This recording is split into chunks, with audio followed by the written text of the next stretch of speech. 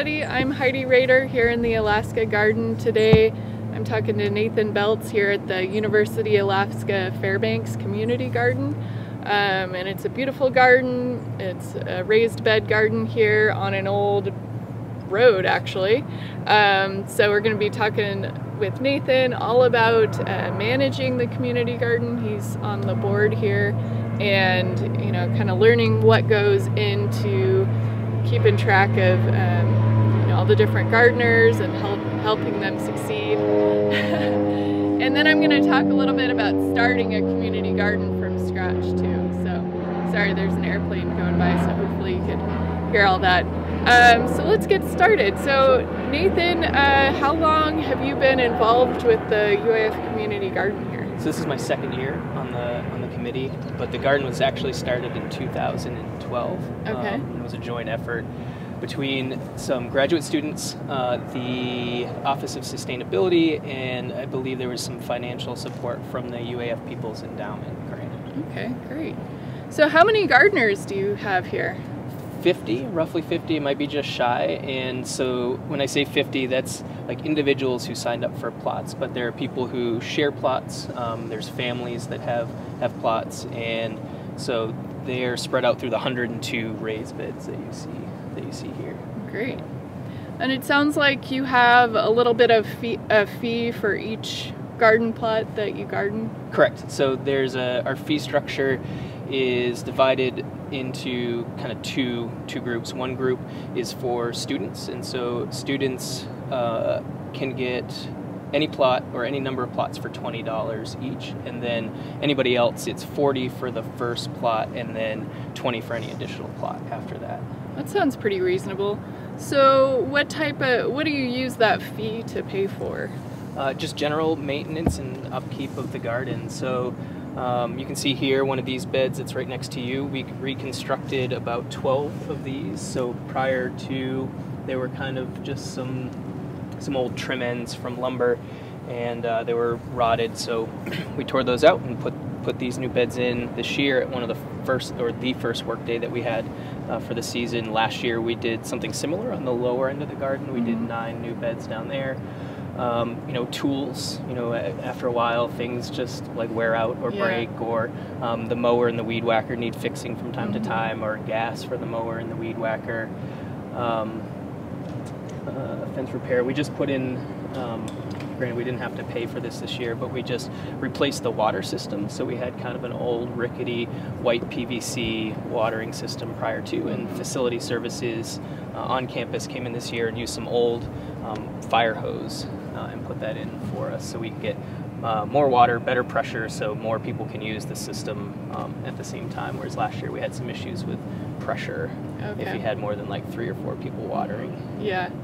And to get the garden started, it costs a little bit more for the fencing, I would imagine, and to build all the beds initially. So you got a couple of grants initially to build the garden, but then the fee pays to kind of for maintenance costs. Exactly. Yeah, that's my understanding. So like I said, the Office of Sustainability and the People's Endowment grant, I think, were the primary sources of initial funding, but now it is almost primarily just from the fees from the gardeners. Yeah.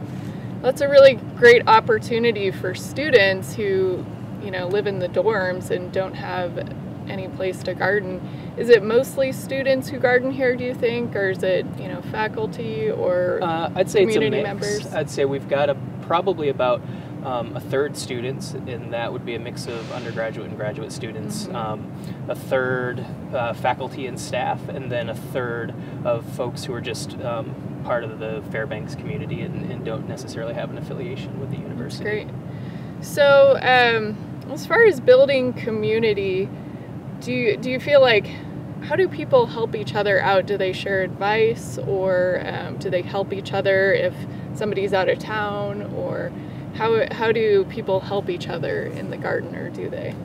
Yeah, they do. So we have one work day a month during the growing season. So we'll start usually in May will be our first work day, and then one each month until September, and September will be our last work day. And so we require that each gardener comes and participates in at least one of those work days, so you can meet folks and just kind of get a feel for who's here in gardening. But usually, if you come in here on an evening, that there's any number of people here, and so people will swap gardening techniques, or if you've got pests. This year we've had a really bad vole problem, and also recently a pretty bad aphid problem. And so one lady she started with the kind of soap and water method, and then that was becoming too tedious, so she went and purchased a bunch of ladybugs and just started dispersing ladybugs on her plants, which seemed to help. And then it seemed like 2 weeks later her beds just got ridden with voles. And so her and I kept trading back and forth our techniques, would seem to work. But then in terms of watering, we have these stakes here. So if you're headed out of town, you can put a pink stake or an orange stake in your plot, which just indicates that you need help watering. We also have an active Facebook page and an email listserv, and also a whiteboard in our garden shed where you can put that same information. Hey, I'm so-and-so, I have plots X, Y, and Z, and I'm going to be out of town for the next week. Would somebody mind hitting my plots with water? And that sounds like a great idea. It tends to be a pretty successful method. Though lately, with all the rain that we've been having, it hasn't caused too much of a burden on anybody else. Well, it looks like if you're out of town and it's raining, but you can't eat your produce, you can also get some help with folks eating your produce while you're out of town, which probably isn't too hard to find help with. So we put those signs in our community plots, but people are also welcome to share or barter. I just traded some carrots with another young lady who has this plot over here. She had an abundance of kohlrabi, and I ran into her at the farmer's market, and I was like, what are you doing with buying vegetables? Don't you have a plot? She's like, well, I can't grow everything. But then we made a deal, kohlrabi for carrots. Nice. Sounds like a great idea. It looks like you've got all kinds of things growing here in the garden. I see some artichokes over there, potatoes, cabbage, really nice pole beans, and tomatoes here too. So it's really up to the gardeners what they want to grow. We don't put any restrictions other than we're an organic garden. So the plants that you put in, or the fertilizers you use, or the pest deterrents or fungicides or herbicides, that those have to be organic in nature. But you'll see quite an eclectic mix. I think somebody here got ambitious and was trying to grow watermelon without a hothouse. So we'll see what happens there. So what other types of rules do you have, or that kind of keep the community garden functioning well? Mostly just kind of rules of etiquette. So, don't leave things lying around in between plots. That makes it difficult for the Office of Sustainability, who we trade them mowing and weed whacking tasks for the plots that they have. They've got 6 plots up here. And so if things are just kind of strewn about and laying around, then they have to spend extra time picking things up and moving them. Just be courteous to other folks. If you've got pea plants or tomato plants like this, we ask that they don't go much above 6 feet is what we say. If they're not thick and they're not going to block the light of another person's plot, say like sunflowers or something, like let your sunflowers go. But if you've got really thick, dense peas or tomatoes, you don't want to block other people's light from their plots. Right. No dogs allowed in the garden, just so they're not rummaging through and eating people's plants. I know my dog loves peas and loves kale, and so he'll just go eat those right out of the garden. I don't want him to do that to somebody else's. Lock up the gate when you leave, put the tools back in the shed, keep things organized, coil the hoses up when you're done. Try to just keep the space nice those all for everyone sound here. Pretty reasonable. What about rules about like letting your plot go to weeds, or cleaning it up at the end of the season? Do you have any rules? So we do. Again, those are mostly just guidelines. Are we going to put the hammer down on you if you're not weeding your plot? Maybe, if it's becoming like a nuisance or a real problem. Mostly we'll enforce that towards the end of the season. We ask that before snow falls, the first significant snowfall that we get, that you've got to clean your plot out, just so there's not a bunch of stuff lying in there and kind of like messy for the next season. But if people want to put cover crops, if they intend to come back and they want to put rye seed down, then we'll allow that. Nice. So do you replace the soil each year or every few years, or do things like that, or how do you till the soil and things like that? If a plot is like looking like it has a need for soil, like a little low, then we'll buy soil this year. The Office of Sustainability decided to buy some compost locally and had a big lot of it dropped off, and so gardeners were free to take that and put in their soil. But usually it's up to the gardener to put whatever nutrients or soil amendments in that they want. And so what we haven't had in the past is a way of knowing who did what to their soil. So this year we're going to do an end of the season survey where people can either anonymously or not anonymously elect to give us their plot numbers and what types of soil amendments or additives they put into their soil, so that if they're not here next year and somebody takes this plot and wants to know what was done with it, that they can have a good idea of what they may need to do next year. Nice. That sounds like a good idea. So let's see, what else? Do you have any sense of how much food or how much produce like one plot can produce, and how big are each of the beds too? So these are 4 by 12. So what we do, just to make it easy, it's just a standard 1 foot wide board, or 2 by 12, and we just buy a 12-foot section, and then we buy a 2 by 12 by 8, and then lop that in half, and so that makes the 4 by 12 plot. Nice. And then we keep 3 feet of space in between each one, just so that they're ADA accessible if we have gardeners who come and need or have access needs. But in terms of the amount of food, it really depends on how and what you're growing. So this person here, has quite a variety of plants. So peppers and cabbage and beans and tomatoes and beans and lettuce. So they've kind of got the mix going on, whereas my plots I've chosen to go kind of more like, monocrop in one plot. So I've got all potatoes in one, all carrots in another, and then beets and spinach in another. Okay. And so last year I was able to grow in the 4 by 12 space 135 pounds of potatoes. I double checked to make sure that I knew how much. 135 pounds of potatoes, 95 pounds of carrots, and that was just in the 2 beds I had here. That's pretty amazing. So that makes a good contribution to your food for the year. Are you able to store? How do you store your potatoes and carrots? So the carrots, I did a mix of just kept them in a bucket with water. So my grandfather used to put them in a burlap sack with sawdust, and then would put them underneath the ice on a frozen lake, and he would keep them all winter that way. My father elects to just leave them in the ground, but they don't live in Alaska. Right. So I put them in a bucket with water. That was fine, because you want to keep them cold and hydrated. But then it just got too cold outside. So those froze, but other ones I had canned. I put them in jars. Nice. And kept them, and they were great, semi-pickled. And then the potatoes, I don't have a root cellar, but if you had a root cellar, you could just put them there. But I just put them in burlap bags and put them in my second bathroom, which I don't use, and stored them in the tub and kept the door shut so it was cool enough in there. Nice. And, they were good and didn't start sprouting, I think, until February, that they were doing all right. Yeah. So you have a few plots here, and you also have some plots at home, it sounds like. So what's your main motivation for being part of the garden and helping to manage it?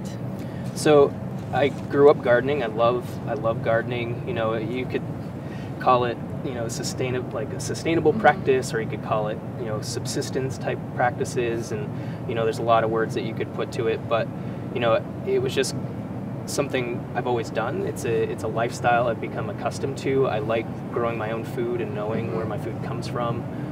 It really does. It's economical. It helps supplement what food I have to go out and find and hunt, or what I buy. But in terms of being part of the garden, I just enjoy providing a space for others to do that. And so it's me and 5 other people that are on the committee that manage the space, and it really does take a number of people. It would be hard to do on your own, so the distribution of effort is really nice. but you know, those feel good moments where, you know, the other day I was in here and, you know, it's a family that's gardening, and you know, this young it was the granddaughter of a lady was like, you know, grandma, can I pick the peas? And she's like, no, these are beans. And so she's learning, right? Yeah. She's learning about, That's great. you know, where her food comes from and what the different plants are, and you know, what she can eat directly or what you may need to cook first. And so that to me is very rewarding. Yeah, that's great. And so you guys on the committee, you guys are part of the board, or is that what you call it? Or it's just it's a committee. So technically, the UAF Garden, the UAF Campus Community Garden, is a student club. It was started as a student club, and so we have myself. I'm a faculty representative on the committee. We have a graduate student representative, an undergraduate student representative. So Tracy Curry and Daniel Blair Madrid. Then we have Kelly Civey, who is a former graduate student.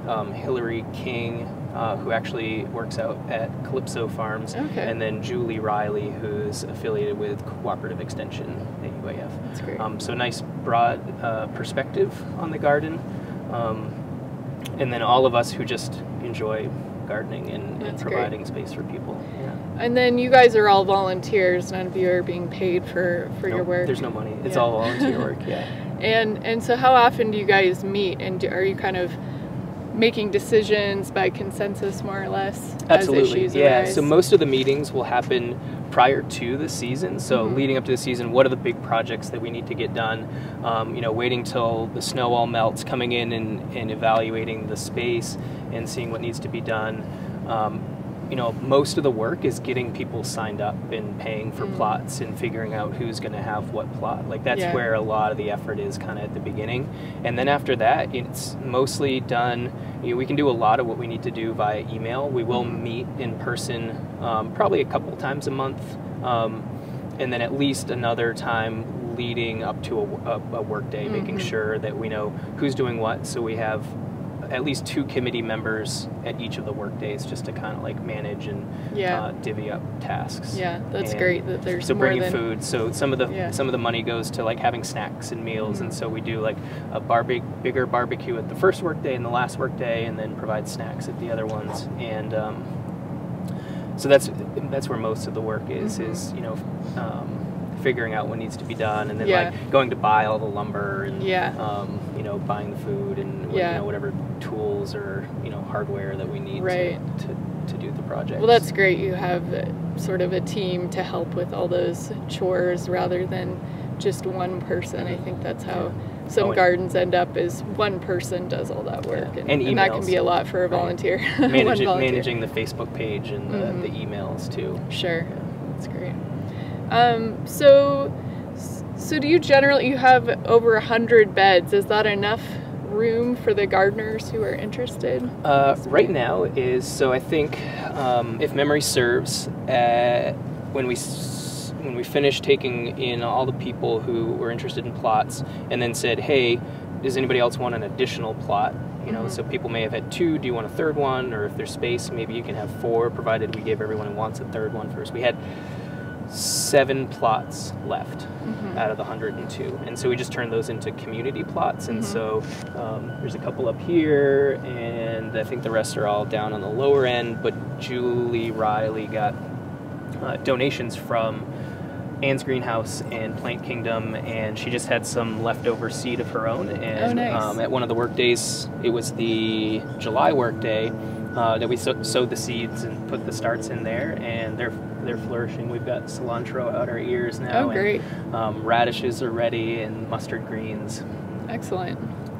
So do some people find they have more produce than they eat, and what do they end up doing with that? Sure. Well, we leave it up to each gardener to do what they want, because they're paying for the space, right? And so though it is a community garden, the community is more about like building community between people and not providing, you know, space where everyone can just come in and pick whatever they want.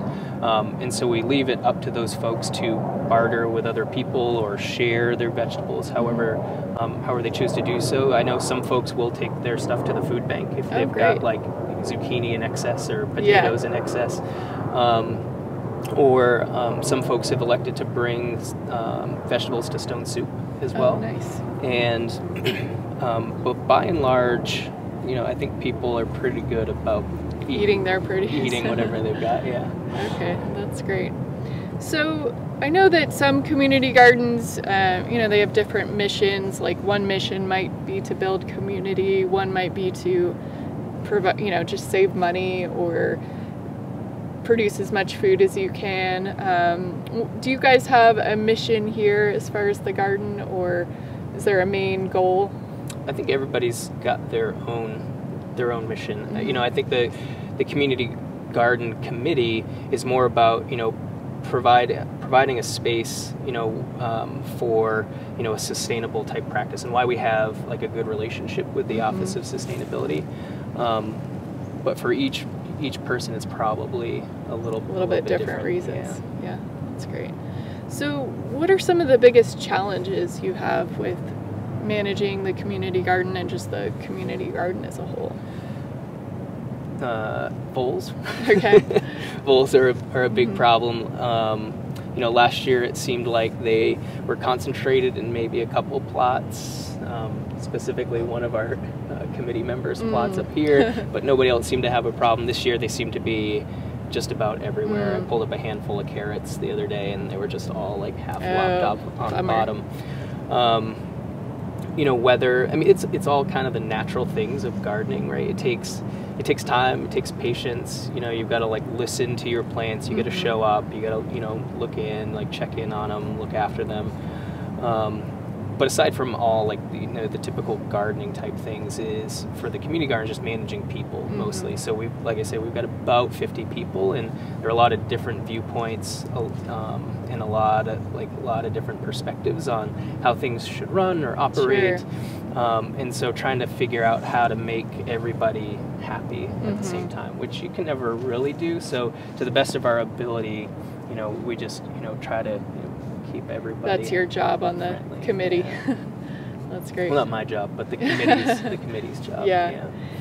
What about theft or vandalism? Have you had any issues with that? You have a nice fence here. Yeah. So the fence is good. The fence probably does more to keep moose out. If somebody wanted to get in, they probably could. We have had issues with that in the past, and if you look around, there's a few locations where it looks like the top of the fence is a little curled over up here near the top left corner, and then also down by the bottom we've got kind of a large metal trash bin that we put a lot of compost in that facilities will come and dump at the larger compost bin. Nice. And so I think people will hop on that and jump in, but we were having a rash of tomato thefts recently, and come to find out it was just a red squirrel. We caught him at the work day, and he had a tomato that was bigger than he was, running off with it, hopped over the fence and then dropped it, and they went bobbling down the hill, and so we all rushed over the fence to like watch him as he chased it down the hill. So it was pretty funny. But theft is a problem. Another lady had a cabbage stolen last year. The plots I had, which were in reach of the fence, it was clear somebody had like put their hand through the fence. But you know, if somebody wants those vegetables that badly, then it's like for me, that's my perspective, not the perspective of the committee or the university or other gardeners, but my perspective is like if they want it that bad, they might need it. And there's never any damage. It's not like somebody comes in like with the intent to damage property or damage plants in the garden. They always do a very nice and neat and tidy job of like removing. Like for me it was carrots, right? And they like, you know, put the soil all back kind of nice afterward to make it look like they hadn't done anything. Wow. Well, that's one of the many challenges, I guess, with a community garden is it's kind of an organization, and you're working with a lot of people, and it's not at your house, so it's harder to watch. So Stone Soup's community garden that's downtown, they don't even have a fence around it. And to my knowledge, like I haven't heard much about like them just having rampant theft from their gardens. So. Interesting. So we got a question. What forms of integrated pest management are used at the gardens? And integrated pest management is basically, you know, using a lot of preventative pest management measures and using pesticides as a last resort. Of course, this is an organic garden, and so if pesticides were used, they'd have to be organic ones. Yeah. So one thing we do, particularly for the voles, is just to make sure that the space is well mowed and weed whacked well, so that they don't have a place to hide. And that seems to have done or has helped out a little bit. And we've also put up pollinator, or I don't know if this, certain bees will help out with certain pests, but we have pollinator boxes on some of these posts here, and that was a student-led effort. And I'm trying to think of the group that did it last year. They came to us and said, "Hey, do you mind if we put pollinator boxes up?" And we're like, "Yeah, sure, why not?" And then some certain wildflower mixes. So I put wildflowers in my beds this year to attract things like dragonflies and butterflies and other types of insects that'll eat other types of more pesky types of insects. Are you finding pollinators are in the boxes? Oh, absolutely. Yeah, oh, great. For sure. What kinds of pollinators? I've noticed more of like, the bumblebee and honeybee type. We do have, I haven't seen them in the boxes themselves, but we did have a wasp, or currently have a wasp problem, but in that big compost bin at the bottom I was telling you about. Yeah. Okay. Yeah, I found that bumblebees will often make a nest in unintended areas. Yeah, we haven't noticed nests in the pollinator boxes yet. Okay. And then not in our shed and nowhere else, but we do have wasps. I'm noticing some bees flying around that sunflower right now too. That's great. Well, great. Well, that's awesome. The garden looks amazing, and really nice to just hear about all you've done to promote that community and help manage that. Do you have another question? Do you guys have any problems with birds or geese?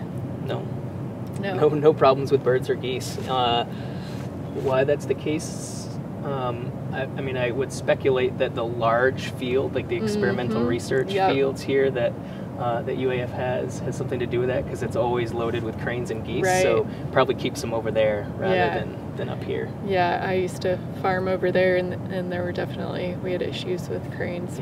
But even the smaller birds, like sometimes, robins and sparrows and stuff will come in and nip at seeds and things like that. And we haven't dealt with that at all. Maybe we're just lucky. And they're definitely a fan of berries, and so if it's primarily vegetable crops, I don't think you'd attract them quite as much. But we do have, and conveniently enough, right behind us there's some folks who have elected to just have straight plots full of strawberries as well. But that's about the only fruit that I'm aware of, other than tomatoes. Right? Yeah. But there are no raspberries. Nobody's growing raspberries here or anything like that. So. Yeah.